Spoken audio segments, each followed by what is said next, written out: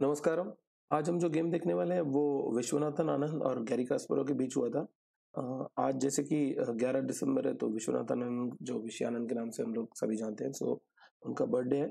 और मुझे नहीं लगता कि इंडियन चेस में उनको इतना जल्दी कोई रिप्लेस कर पाएगा। जैसे कि आप देख सकते हैं कि क्रिकेट में अगर हम बात करें तो सचिन तेंदुलकर को रिप्लेस करने के लिए थोड़े अच्छे प्लेयर्स आ गए हमारे पास।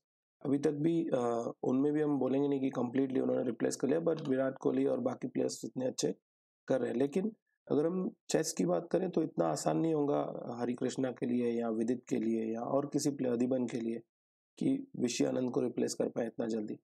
तो आज हम जो गेम देखने वाले हैं वो एक बहुत ही बेहतरीन गेम होगा मेरी राय में। हम लोग क्विकली गेम विंडो की तरफ जाते हैं और कोशिश करेंगे कि उसको समझें कि kasparov के अगेंस्ट जो विन हुई थी उसको देखें।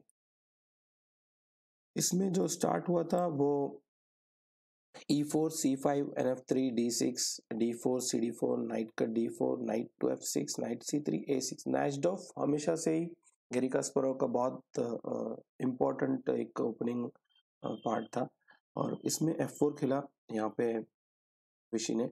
यहाँ पे और भी बहुत सारे इनिशियल मूवर्स हैं जो खेल सकते हैं। E6 मेनली इधर E5 खेलते हैं जिसमें कि night F3 night Bd7 A4 bishop to E7, यहाँ पे क्वीन C7 भी जा सकते हैं बिशप B7 की जगह, Bd3 कैसल कैसल, और ये एक स्टार्टिंग पोजीशन है जो कि E5 के बाद आता है।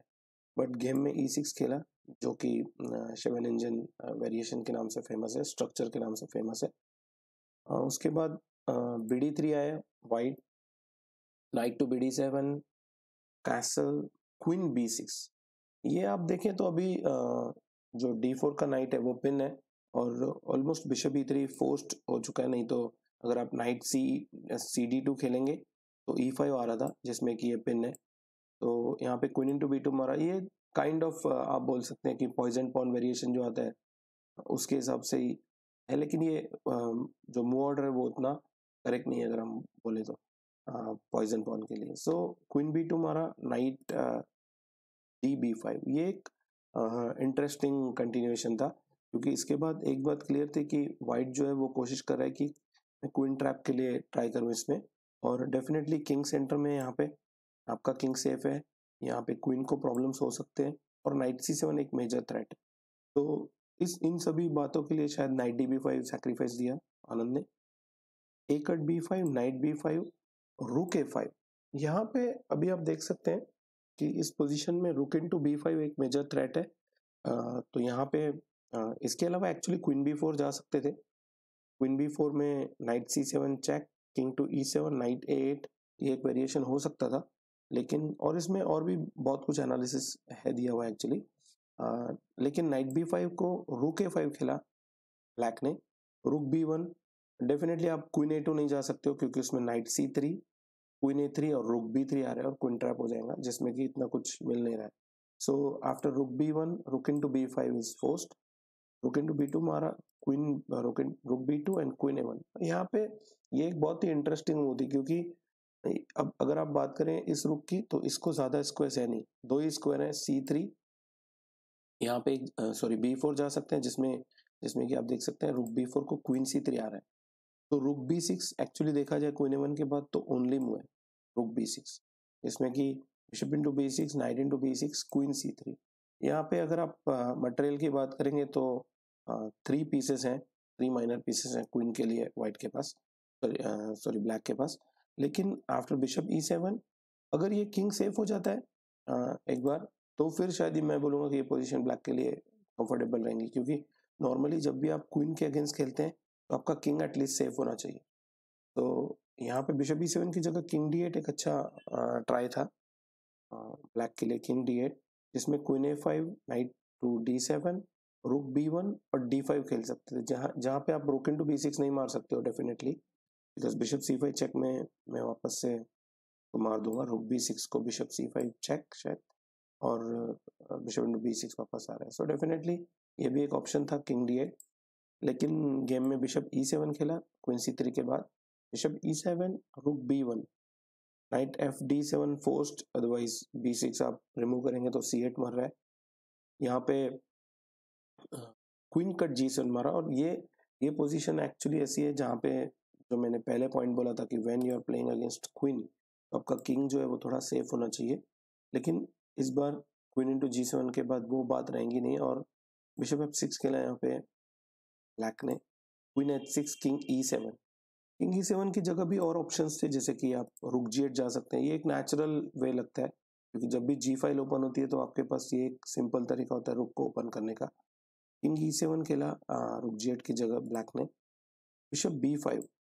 बिशप B5 जो है यहाँ पे थ्रेट ये है कि आप कुछ कंडीशंस में A4 A5 भी जा सकते हैं और चाहे तो बिशप इंटू D7 मार के उसको फोर्स करा सकते हैं नाइट, ताकि पीसेस और एक्सचेंज होते जाएंगे तो चांसेस बनेंगे। और एक बार अगर इस फाइल में कुछ प्रेशर बन जाता है A4 A5 के बाद तो फिर ब्लैक को प्रॉब्लम्स आएंगे। सो बिशप B5, लेकिन बिशप B5 एनालिसिस में देखा था बहुत सारे लोगों ने उस वक्त की, जो भी बाद में एनालिसिस मैंने देखे थे इस गेम के, कि किंग E7 के बाद एक्चुअली अगर अच्छी बात करें, अच्छा कोई मूव है तो वो G4 है, जिसमें नेक्स्ट मूव G5 फोर्स्ट आ रहा है, रुक G8 G5 में भी बिशप G7 और उसके बाद आप क्वीन H4 जा सकते हैं। क्वीन इंटू H7 शायद नहीं मार सकते हैं, उसमें definitely bishop D4 check, king F1 और रुक H8 आ रहा है जिसमें प्रॉब्लम्स हो सकते हैं इस क्वीन को।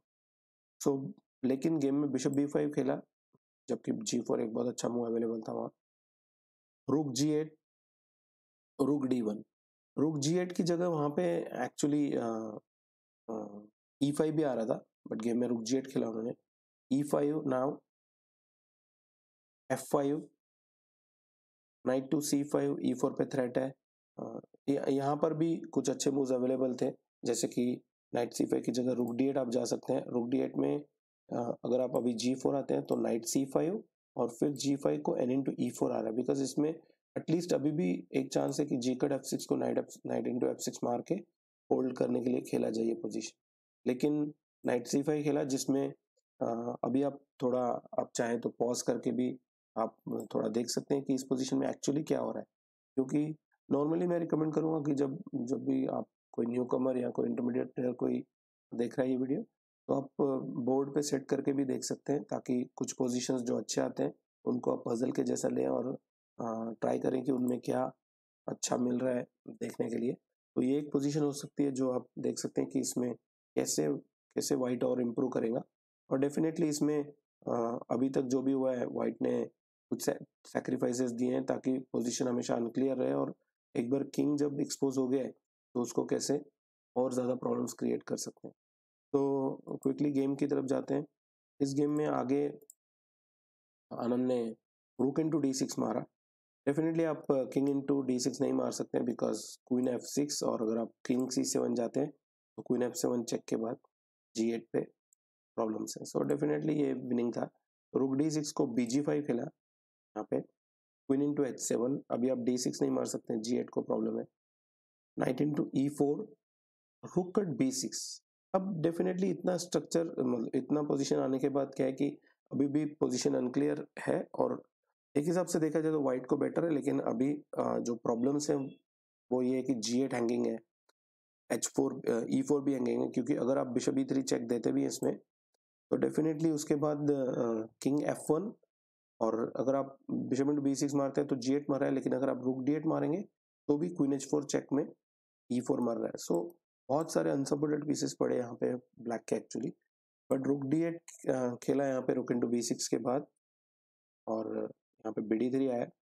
Definitely bishop E3 check king F1 bishop into B6 को अगर हम देखें यहाँ पे king F1 bishop cut B6, bishop into E4 और रुक D4 आया यहाँ पे ब्लैक, जिसमें कि आप देख सकते हैं कि फिर से एक बहुत ही अच्छा ट्रिक लगा आनंद ने कि ठीक है, आपको पता है कि थ्रेट है इधर, मर रहा है, पर उसको डिफेंस देने की जरूरत नहीं, उसको सपोर्ट देने की जरूरत नहीं है, क्योंकि इसमें एक बहुत अच्छा ट्रिक था C3, क्योंकि अभी आप अगर रुक इंटू E4 मारेंगे तो F6 चेक आ रहा है, और यहीं पर 29th मूव पे कस्परोव ने रिजाइन कर दिया। ये 1991 में हुआ था कस्परोव के साथ, जब जब आनंद 2-7 में भी नहीं था, 2650 के आसपास रेटिंग थी, और ये वो दौर था जब आनंद हायर लेवल पे बहुत अच्छे रिजल्ट्स ला रहा था। तो डेफिनेटली और भी कुछ गेम्स हुए। मैंने बहुत सारे लोगों के आर्टिकल्स देखे अलग अलग आनंद के अच्छे गेम्स के बारे में, और मुझे लगता है ये एक गेम भी शायद ऐड होना चाहिए कास्परोव के साथ, क्योंकि उस वक्त कास्परोव एक बहुत बड़ा खिलाड़ी था और उसको हराना बहुत बड़ी बात थी। तो और जिस हिसाब से ये गेम हुआ, डेफिनेटली एनालिसिस के लिए बहुत अच्छा है, प्लेयर्स को बहुत कुछ सीखने मिलता है, और सिसिलियन का एक नया गेम देखने में और एक मज़ा आती है। तो और कास्परोव को एक्चुअली सिसिलियन में हराना और एक बड़ी बात थी। सो देखेंगे बहुत जल्दी और गेम्स, और कोशिश करेंगे कि हम और गेम्स देखें विषय आनंद के, क्योंकि जितने आप पुराने गेम्स देखेंगे, मैंने ये एक्चुअली ग्रेट गेम्स की सीरीज़ में बहुत और भी गेम्स बनाए, तो कोशिश करेंगे कि जितना भी हम गेम देख पाए बड़े प्लेयर्स के, उनमें कुछ सीखने मिले। और मिलते हैं बहुत जल्दी। आपके पास अगर कोई गेम है या आपको लगता है कि वो गेम भी एनालिसिस किया जाए, तो डेफिनेटली आप मुझे मैसेज कर सकते हैं, या फिर आप मुझे कमेंट बॉक्स में टाइप करिए जो भी आपको चाहिए, मैं कोशिश करूँगा। मिलते हैं बहुत जल्दी। बाय। Thank you.